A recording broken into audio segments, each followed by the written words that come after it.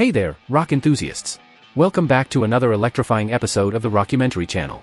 If you're as passionate about rock history as we are, make sure to hit that subscribe button and give us a thumbs up to show your support.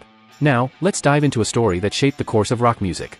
But before we jump in, remember to leave your thoughts in the comments below and don't forget to like and share. Picture this, it's 1977, and the world of rock is on the brink of transformation. The stage is set for a band that would influence the very essence of thrash metal, Motörhead.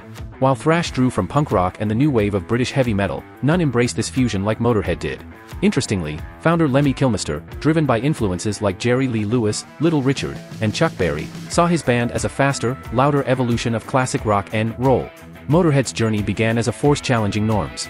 With Lemmy's history in the psychedelic rock band Hawkwind, he was no stranger to taking risks. The band's name originated from a Hawkwind song, while their debut album featured both Hawkwind tracks and original compositions from their unreleased album, On Parole. Fast Eddie Clarke, the blues-infused guitarist, joined the band, adding a new dimension to Motörhead's unique sound. Recorded in a whirlwind, their self-titled debut album captured the essence of the band's live energy. The chemistry among the members resulted in a sonic explosion. Lemmy's raspy vocals, Eddie's metallic solos, and Filthy Animal Taylor's relentless beats formed a potent mix. The album, a blend of raw fury and crashing guitars, set the stage for Motörhead's legendary legacy.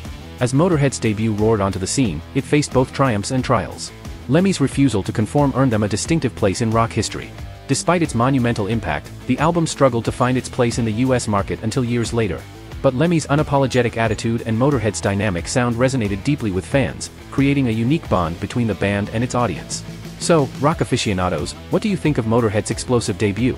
Are you as captivated by their sound as we are? Don't hesitate to share your insights in the comments, we'd love to hear from you. And remember, if you enjoyed this sonic journey, give us that thumbs up and don't forget to subscribe for more riveting rock stories, right here on the Rockumentary Channel. That's a wrap for today's episode, folks. Thanks for tuning in to explore the riveting world of rock history with us. Until next time, keep rocking on, and let's keep the conversation going in the comments.